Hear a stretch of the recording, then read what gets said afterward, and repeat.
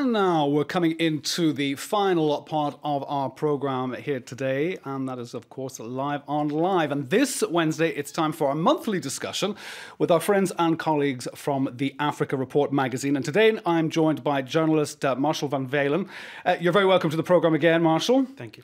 Now, let's have a look at what's in this month's edition. We're going to have a look at three articles. There are really three big features here. One, of course, is an exclusive interview with Nana Akufo-Addo, who is the new Prime Minister, the new President, should I say, of Ghana.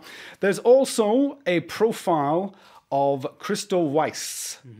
Possibly the richest man outside of the, well, in South Africa, potentially. One of the richest, yes. If not the richest, but yet again, things go up and things go down.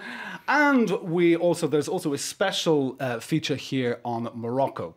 And of course, this is a good opportunity as well to flag up that you're having your debate this Friday in Morocco.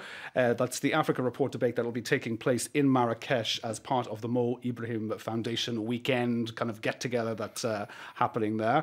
But first, let's have a look at the Akufo-Addo interview. What do we have in this interview that we haven't seen before about the new Ghanaian president? Well, it's really taking a deep dive into his style of governance and kind of the issues that he's set out.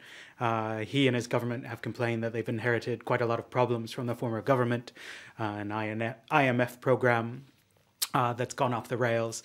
And so it takes a focused look at kind of the challenge of providing free secondary education, fighting against corruption, and also taking a good look at his promises to limit his own power, which is something that a lot of presidents have said before and not followed through Well, on. indeed. I mean, he has his work cut out for him, but I mean, he's kind of got off to a bit of a shaky start with his credibility because there are 100, this is the very interesting thing in this article, there are 110 government ministers. Now, how can he justify this if he's trying to clean the whole place up?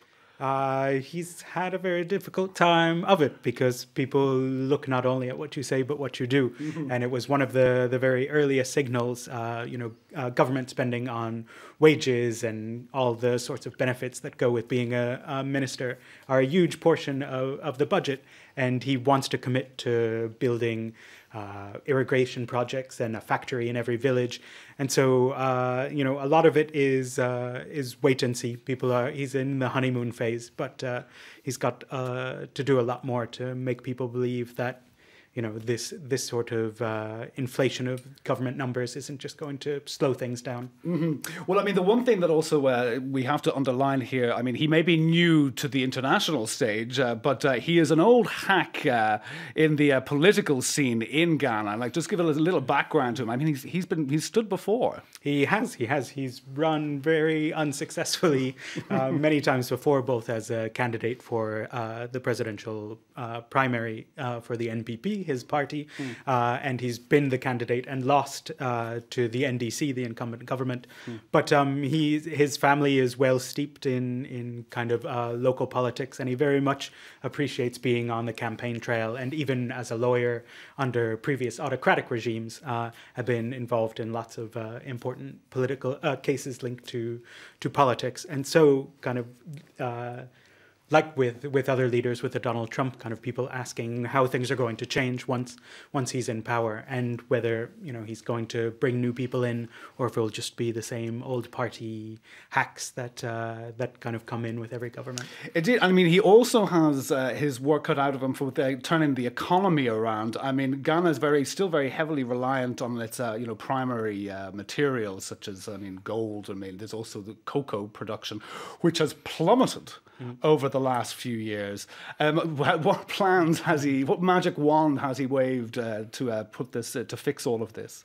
Well, they're talking about a lot of focus on kind of all of the infrastructure and networks that are needed to give the agriculture sector access to markets, and talking about creating hundreds of thousands of jobs in the agriculture sector. But that's going to take investment in infrastructure, and because of the debt that the government inherited, oil is another important part of the economy, and the price of oil hasn't been cooperating. And so It's really looking at kind of key projects on the local level and kind of building up feeder roads to allow people in cut-off areas to get access to market and things like that the government's looking to focus on to boost cocoa production and all the other elements of the agriculture sector. Mm-hmm. Well, I mean, I remember when I met his predecessor in John Coffey about 10 years ago, it was the great hope for the country was like the oil and gas fields just off the coast of Accra.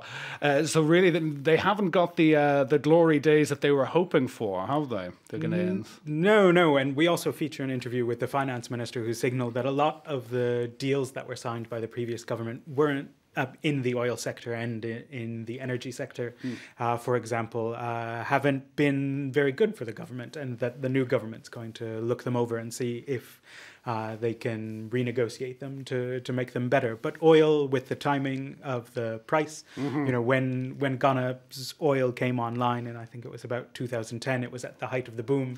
Happy days. And new projects continue to come on stream, but the price continues to remain low. And Indeed. so a bit of that excitement has worn off. Yes, a little deflation of the big balloon. Well, let's move away from that interview with Nana Akufo-Addo and look into another profile piece that you've done here. And this is of Christoffel Weisse, who is...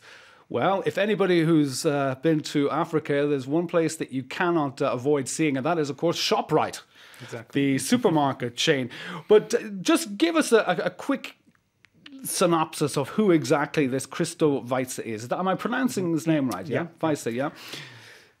So he considers himself, he pitches his reputation on still being, at his roots, a humble shopkeeper, and bought a chain of supermarkets for R1 million and turned them into, a $1 billion company. Yes. And has relayed that into many, many different areas. And he's not one of those flashy, he's not an Elon Musk, he's not someone who's looking to invest in the newest, brightest sort of thing. Steinhoff is a furniture company. A lot of his investments are in kind of not very prestigious or kind of high-tech areas. Well, even ShopRite itself, I mean, I've been into a few of them, like in Tanzania, and I mean, they're kind of, they're down and dirty. They're kind of funky. It's like, they're just big stockpiles. I mean, there's no finesse to it whatsoever. It's like you go in, you get your stuff, you get out.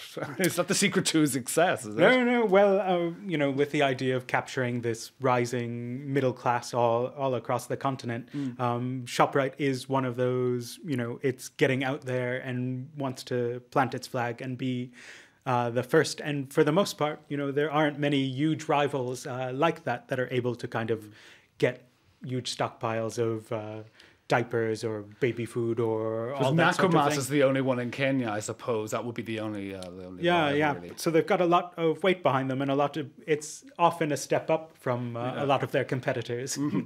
Well, very good. But the other thing as well, there is some criticism of him, however, that he's to put it lightly, he's a bit old school, and old school when you're coming from South Africa means that he has still got a bit of a hangover from the apartheid era. Is that justified to say that?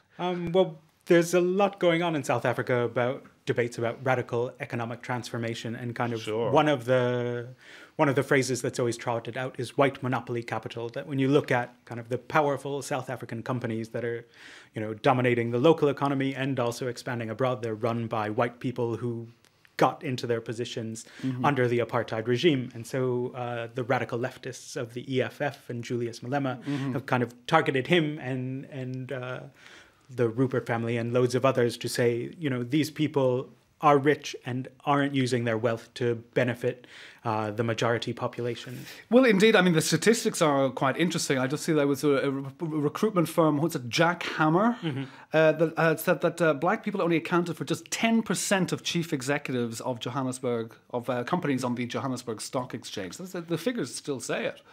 It's true. And looking at someone, Christo Weisse is a case in point that he's training up his children to take over from him, and says that, this issue of kind of race in the economy is a political one, and that they're questions that business can resolve, but also ones that fall to the state. And so training and education, he claims that, when hiring people, they always have such a difficult time within South Africa finding qualified black people to hire. Well, I suppose it's a vicious circle, I think we could say. Now, finally, we're kind of running out of time, but just to quickly, briefly look, there is also a special that you've done on Morocco, which of course has joined the fold this year with the African Union.